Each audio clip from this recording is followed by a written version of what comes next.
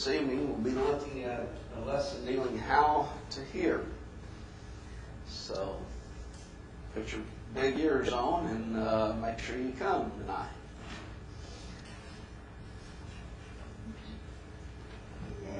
We've been looking at a study of David in Acts the 13th chapter, in verse 22 in particular.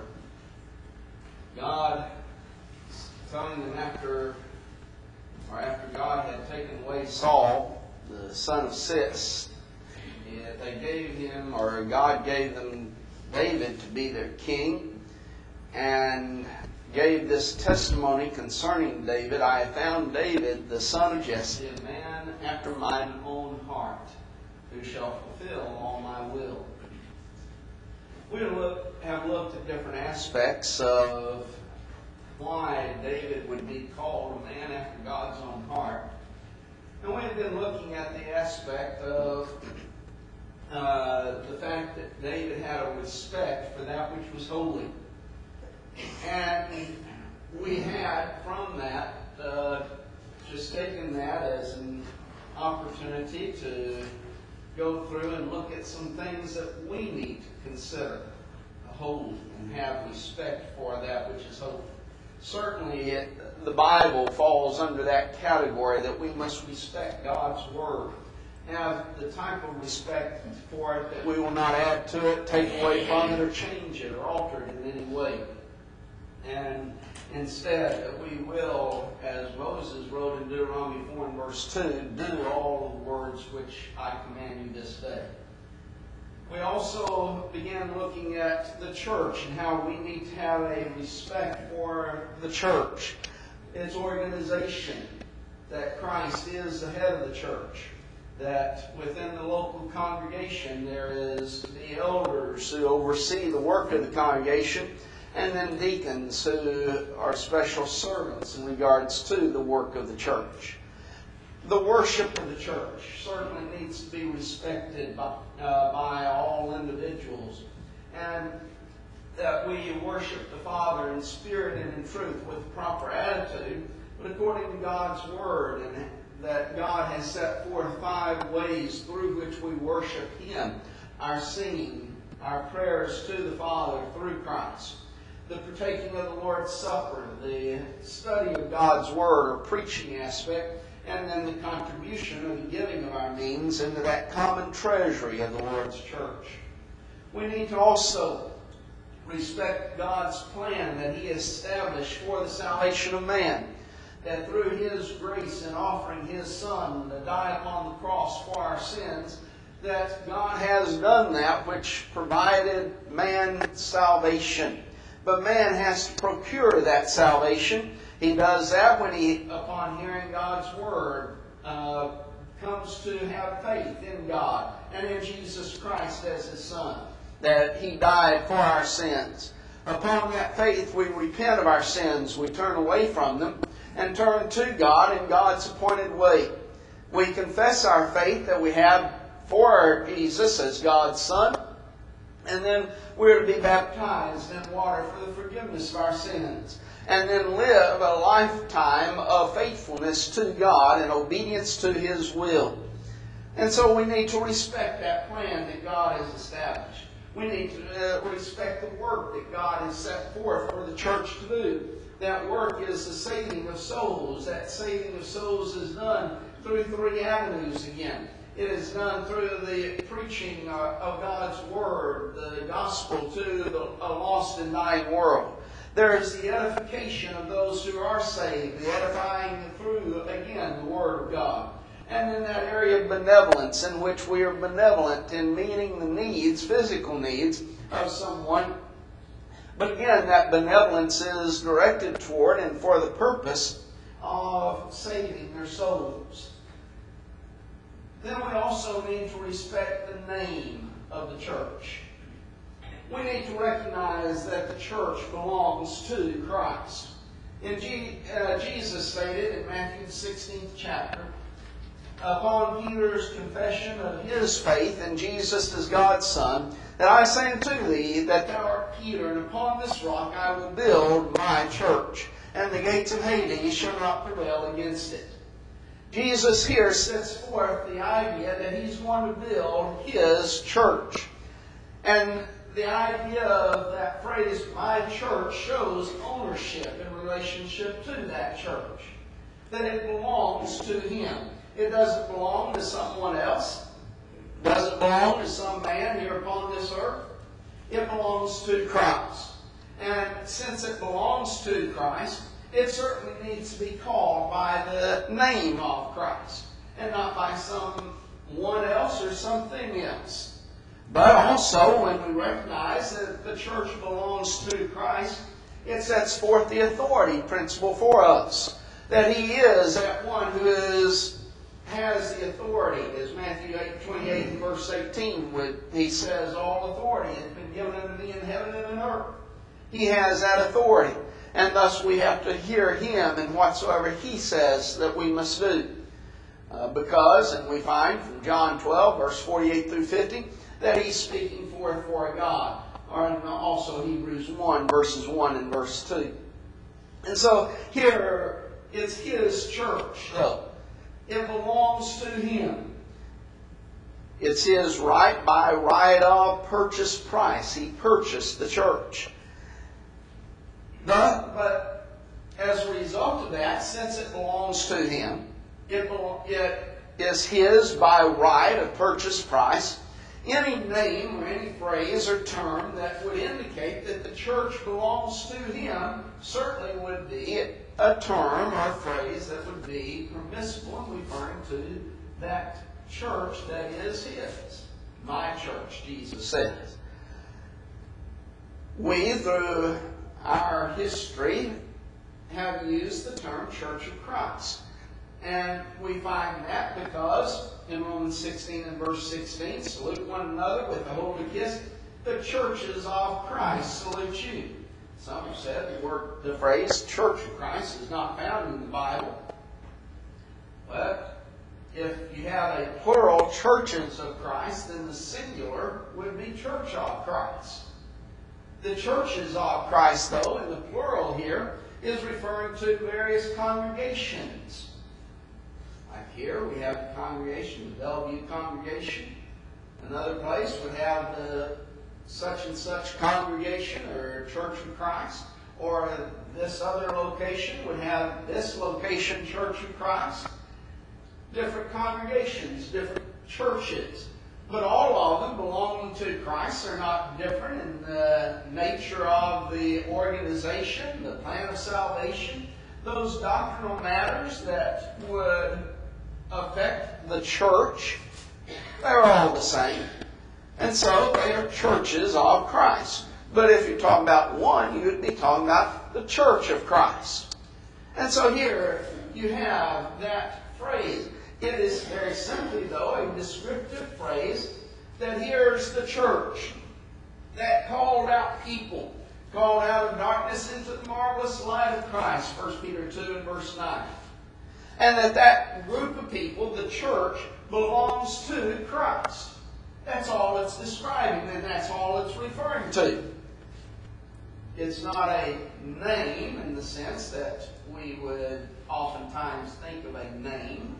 It is a descriptive term. And from that standpoint, yes, it is a name, but there is not just one name for the church. Again, any term or any phrase that describes this called out people, the church, as belonging to Christ is certainly acceptable with God. And thus we would see Acts 20th chapter and verse 28.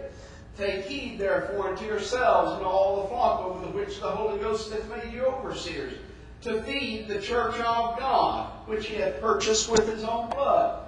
Here, obviously, the church of God, God there has reference to Christ, because it was Christ who purchased the church with His own blood. And so it's referring to Christ. Thus, the church of God, since Christ is God, John 1 and verse 1, to refer to that called out people, the church, as the church of God would certainly be right, because it shows that it belongs to Him, that one who hath called us or that one who hath purchased us with his own blood, and thus the church of God. Since the church, or also 1 Corinthians 1 and verse 2, unto the church of God, which is at Corinth, to them that are sanctified in Christ Jesus, called, literally called saints, with all that in every place call upon the name of Jesus Christ our Lord, both theirs and ours. Here is individuals who are called saints. They are the church of God. Those who are called saints are those who are Christians. And we'll look at that in a few minutes. But here, those individuals called saints comprise the church of God. Again, the idea of God there would be that idea of Christ, and since He is God, it is right to call Him God, and thus the church belonging to Christ, the church of God, because God is, or Christ is God. Since the church and the kingdom are one and the same, we would see, for example, Jesus saying Matthew the 20th. In John the 18th chapter, verse 36. My kingdom. Find Mark in Matthew 16 and verse 18. He called it my church. Now then he's saying my kingdom is not of this world. If my kingdom were of this world, then would my servants find that I should not be delivered to the Jews. But now my kingdom is not from hence. 3 times he uses that phrase, my kingdom. He shows ownership of the kingdom. And thus, it would be right and proper to say the kingdom of Christ, or the kingdom of God.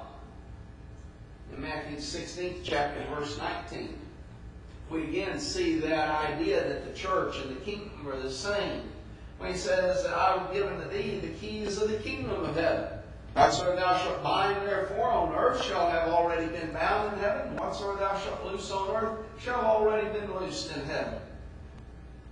He has said in the previous verse, I'm going to build my church. He tells Peter, I'm going to give unto you the keys of the kingdom. He's not going to give him the keys of one thing and yet build something else.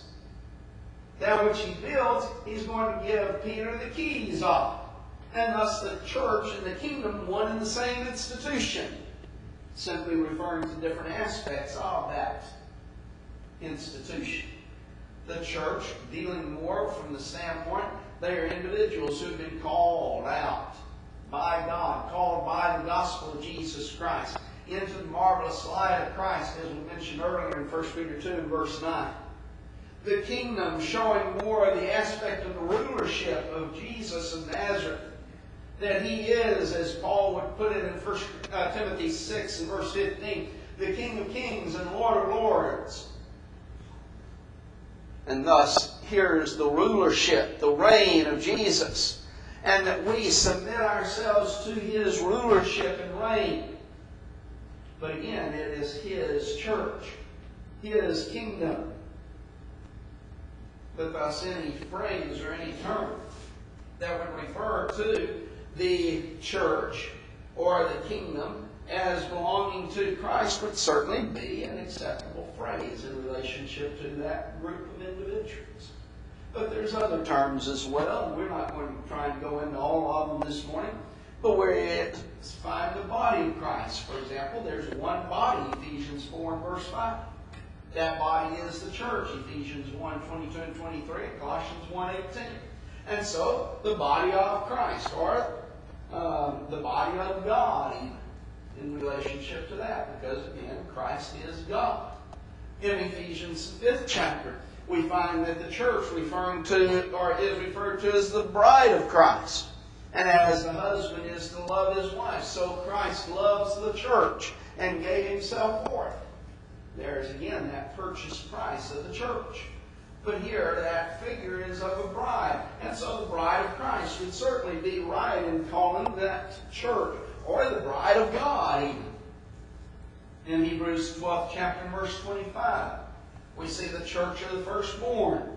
And many times it's just referred to simply as the church. All of these terms, all of these are proper in using and in referring to this group of individuals. We need to have respect for that name that God has given and that we wear. That name of the Church of Christ. But how can we have respect, the proper respect, and refer to that group of individuals by something other than Christ? Whether it's some individual, or some group of individuals, or some type of organization that it portrays. Where's the respect for that which God has set forth in relationship to those things, as opposed to calling this by the church? That shows its ownership, that it belongs to that certain individual. And so we won't be calling ourselves the Presbyterian Church, which refers to the presbyters. That's the organization of that group of individuals, and it's going to be ruled by presbyters. We don't want to glorify the presbyters. We want to glorify Christ. Or the Episcopalian Church. Well, again, the Episcopus is dealing with those rulers, those who oversee the church. Again, referring to that organization, all that group. But again, we don't want to glorify them. We want to glorify the owner, Christ.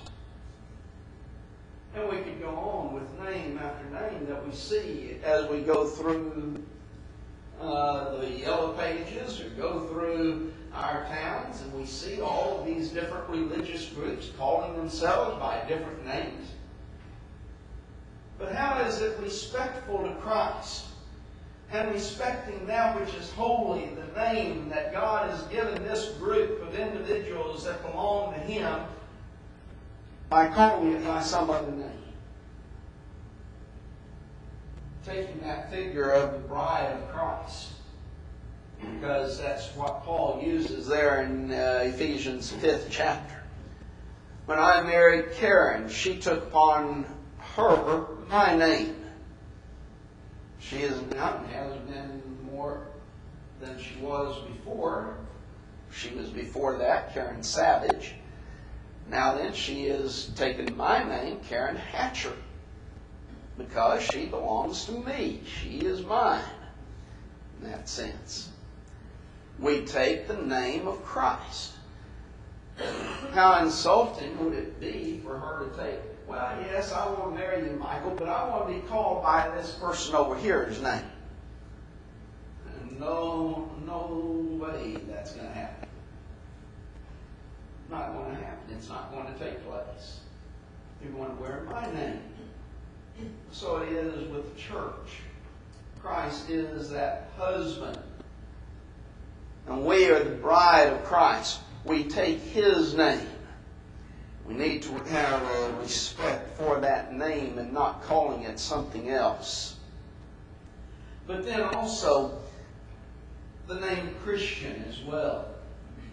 In Isaiah the 62nd chapter, Isaiah says that the Gentiles shall see thy righteousness and all kings thy glory, and thou shalt be called by a new name which the mouth of the Lord shall name.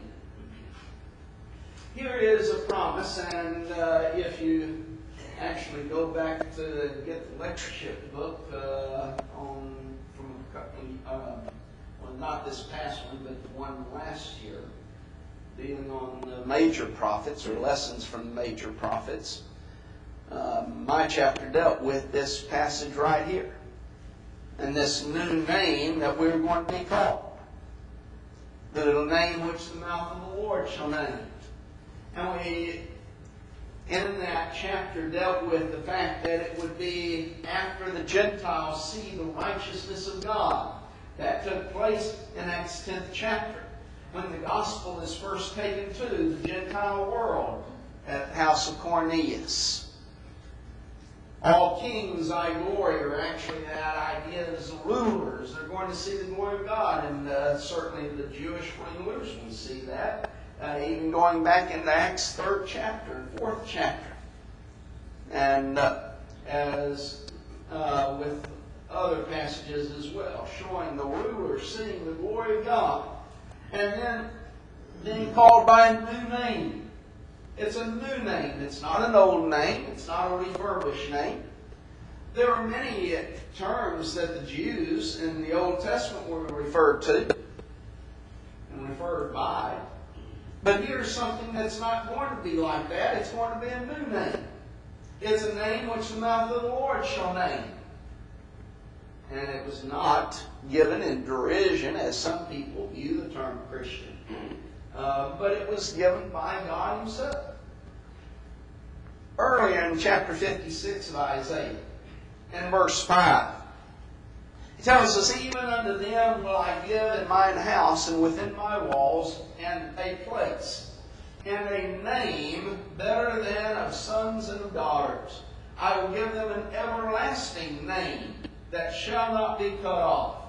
And so here in these two passages, we have that prophecy of this new name that's going to be given. It's going to be an everlasting name, a name that will not be cut off.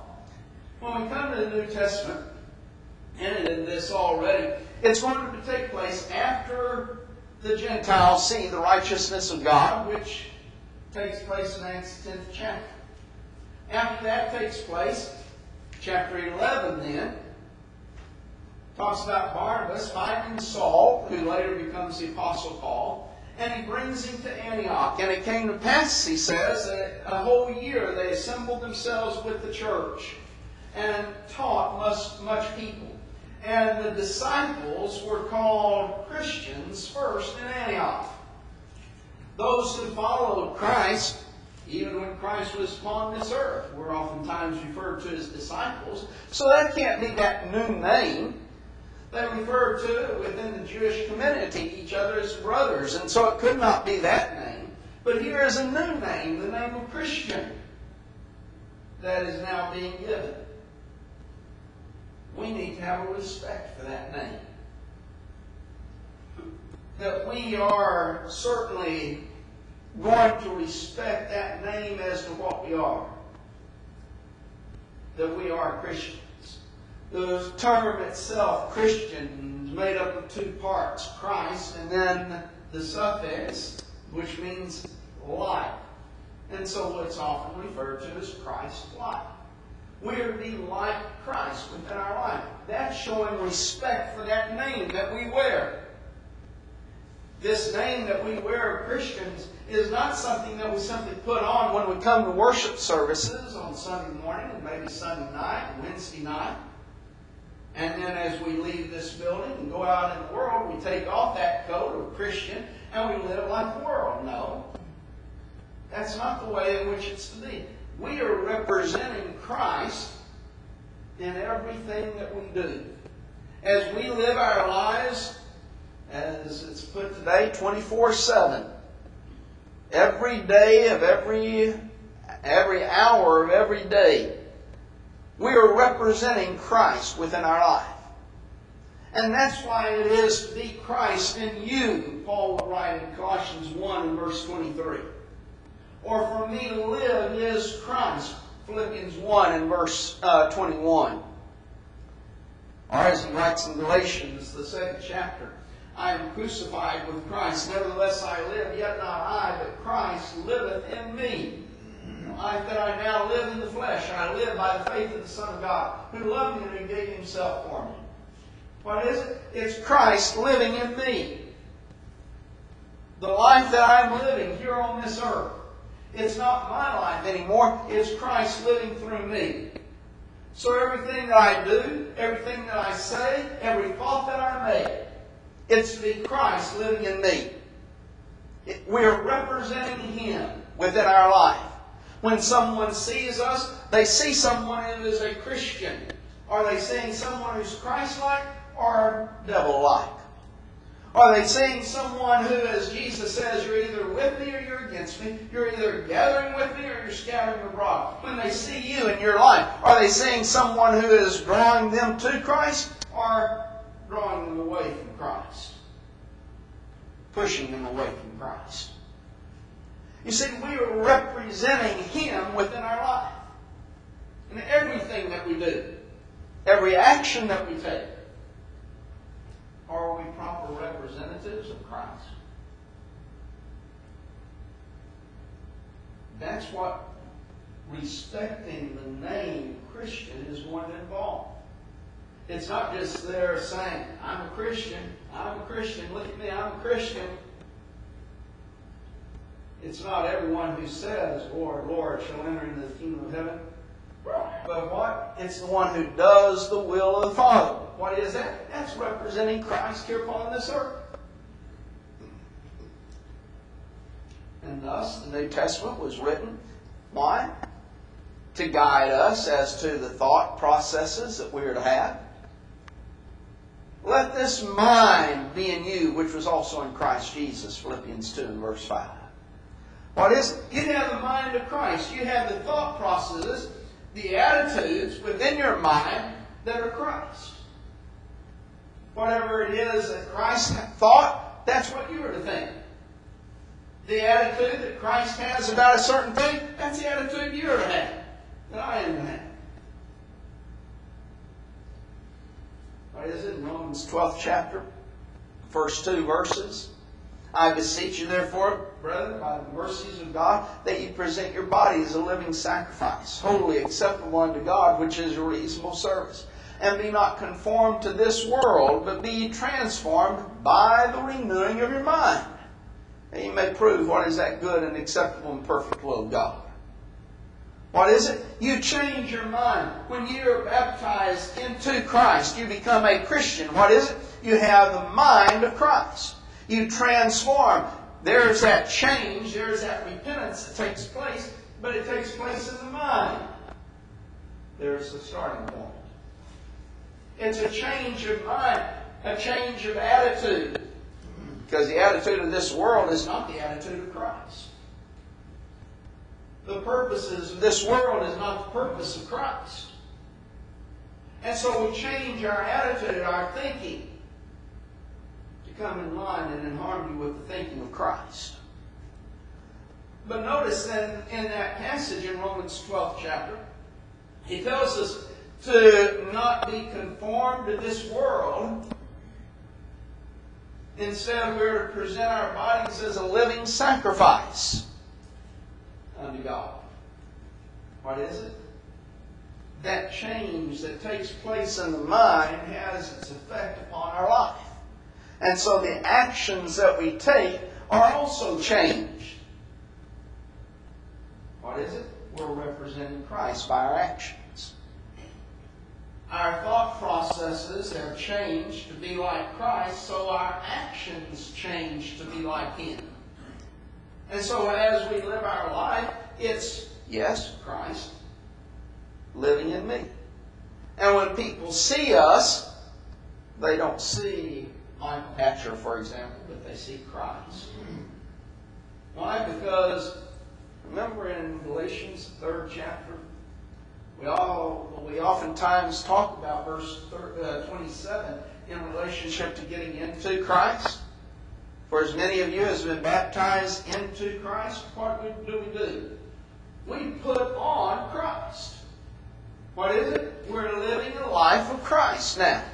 So when people see us, they see Christ and not me. We put on Him. What is it? We're being a Christian. We're living like Christ. And we're going to do what Christ does. Live like Christ lives. That's respect that we are going to have for that name that we have been given. That name that God gave unto us, that name of Christian. But then, why would anyone want to refer to themselves by any other name? Why would I want to refer to myself as a Lutheran in honor of Martin Luther? Or a Methodist, or a Baptist, or a Catholic, or an Episcopalian, or a Mormon, or any of these other terms that are out there? Why wouldn't one want to simply wear that name that was given to us by God, the name of Christian? And some will say, oh, well, those are Christians also. Why do I have to wear a hyphenated Christian name? You mean to tell me it's a Baptist Christian? No. One is either a Christian or he's not a Christian. If he's a Christian, that's all that he is. To be a Baptist, you have to follow Baptist doctrine. You have to be like a Baptist would be. To be a Methodist, you have to follow Methodist doctrine, and you have to think Methodist doctrine, and think, and thus live according to Methodist doctrine. And the same would be true of Catholicism or Lutheran or Mormonism or any of these other religious groups. You have to think according to what they teach, not what the Bible teaches. You have to then live according to what they set forth, instead of what the Bible sets forth. And if someone should argue, oh, well, what they teach is what the Bible teaches. Well, if it is, then they wouldn't be that denomination. They would simply be a Christian. And they would wear that name of Christ instead of the name of their group. We need to have a respect for that name of Christian, as well as the church and the name of Christ. But then one other thought this morning, and that is the worship services themselves. We dealt with the worship earlier in this series of lessons, but we want to deal with the worship services.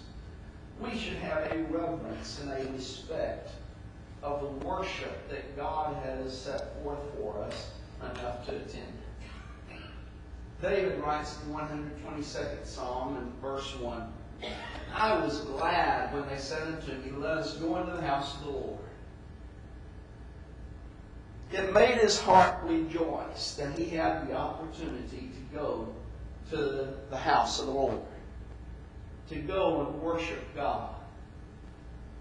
I wonder many times if we feel that same joy, a rejoicing attitude, to have the opportunity that has been provided to us to come and worship God.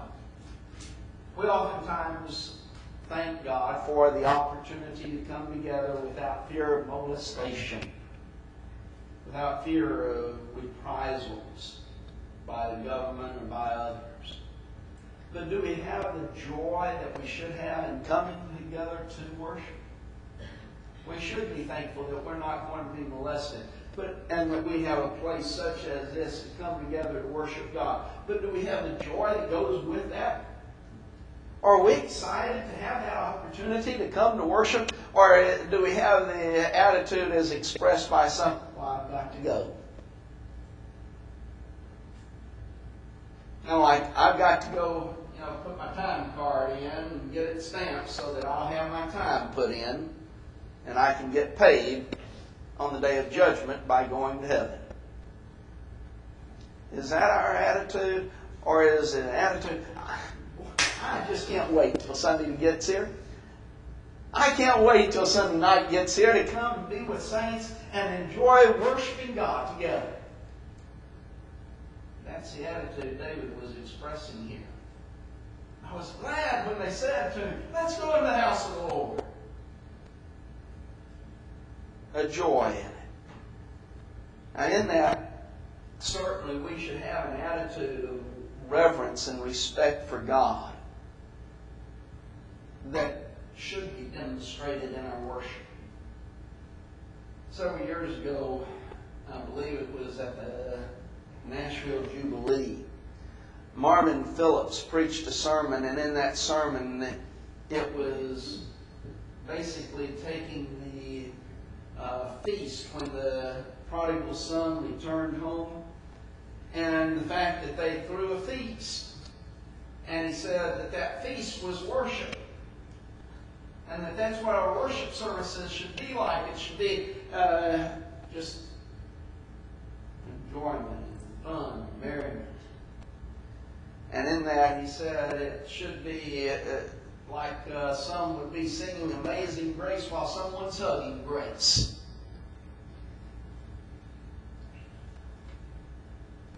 We need to realize that we are coming before the throne of God.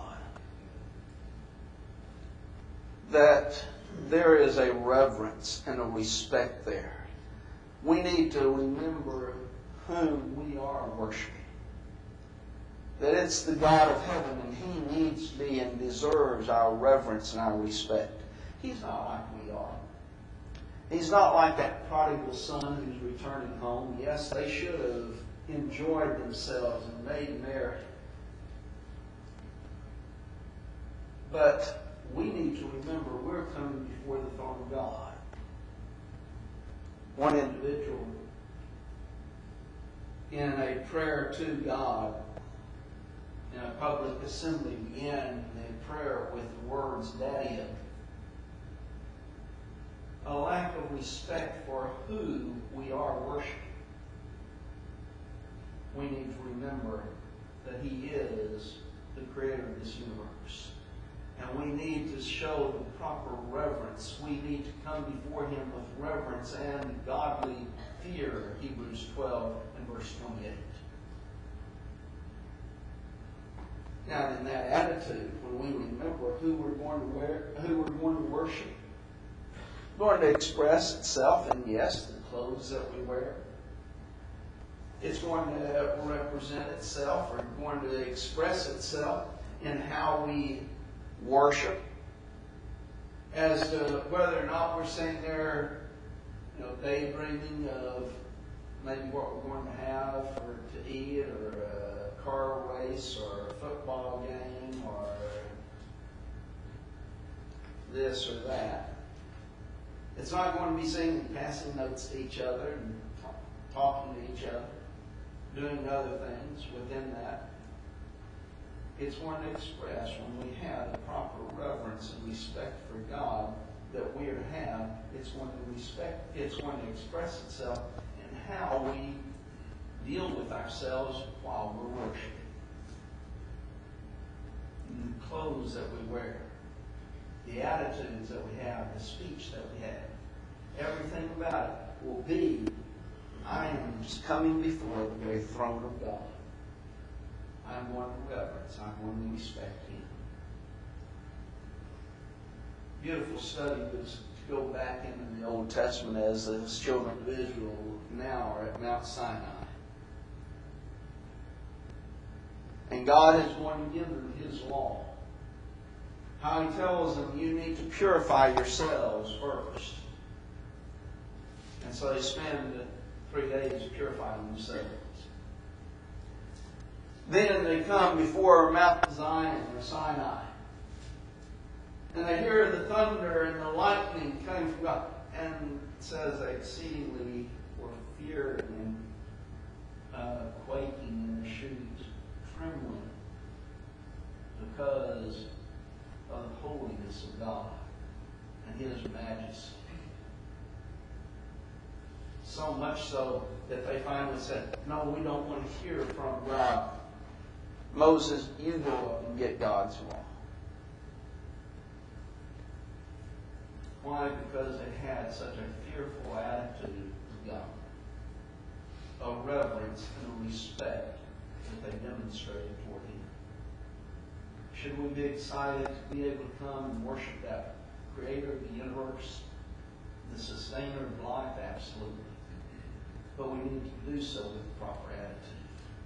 That we're coming together to worship Him.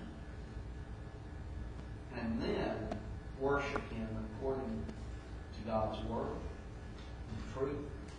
And we will then have the proper attitude within that worship. If you're not a Christian this morning, then in reality you can't worship God acceptably. You can't come before His throne of grace. You can't express that reverence and that respect for Him unless you are a Christian.